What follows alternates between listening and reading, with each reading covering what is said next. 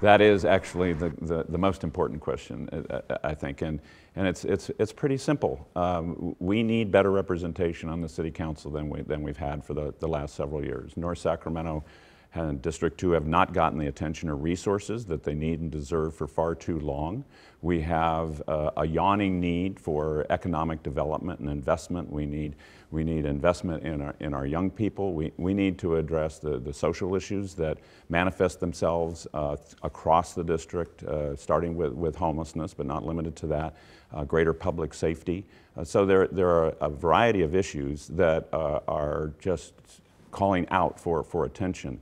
But we have not had in our part of the city the kind of representation at the City Council that's been effective, frankly, in bringing those resources in. That's what I'm very dedicated to doing.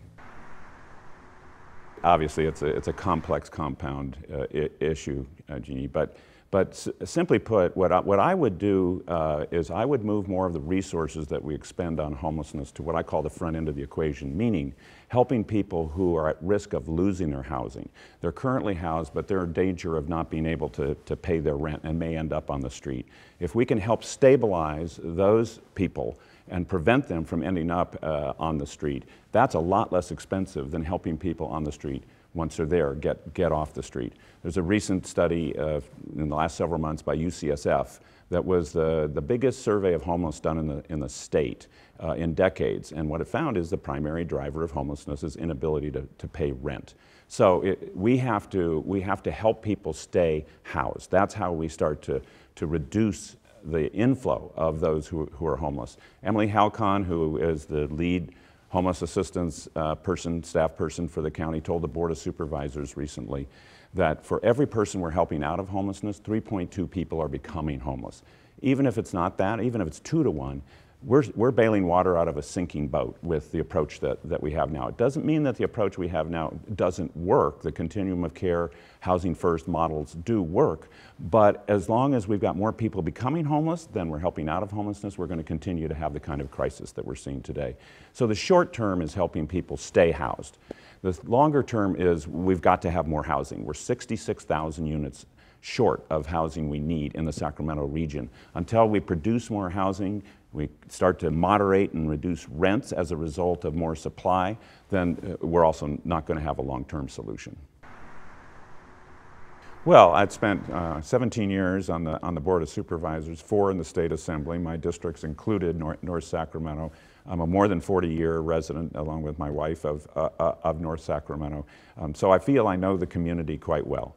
I have established relationships both in the community and at the elected level. That's why the mayor and 5 members of the City Council have endorsed me. That's why 3 members of the Board of Supervisors have endorsed me. That's why Congressmember Barra has endorsed me, because I have proven over the years that I know how to get this job done. And I've done it at both the local and the state level. I have relationships at the local, state, and federal levels. I know how to work with people to get things done in local and state government. I know where the money is, how to go get it, where we can make those kinds of investments with public funding that then can attract and leverage private funding.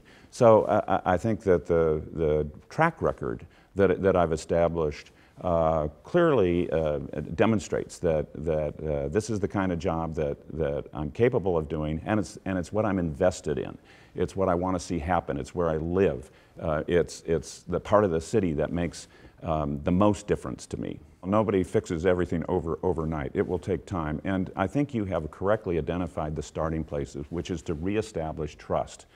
Trust not only between the member of the council who represents the area, someone who actually lives there, who actually has invested there, who cares about, has demonstrated how much they care about the area, but trust with the city government in general. There's a lot of suspicion, there's a lot of alienation from the city because of what's happened. I would say not just over the past 4 or 5 years or 10 years, but for a longer period than that. And so it starts with showing up. It starts with being present. It starts with meeting people where they are, and then demonstrating that you understand the issues they care about and that you can work effectively to address those issues. As I have knocked on doors and talked to people in the district, I've told people this doesn't change overnight, but we have to get a start on it. We have to turn around and go in the right direction, and I have found a great receptivity to that message.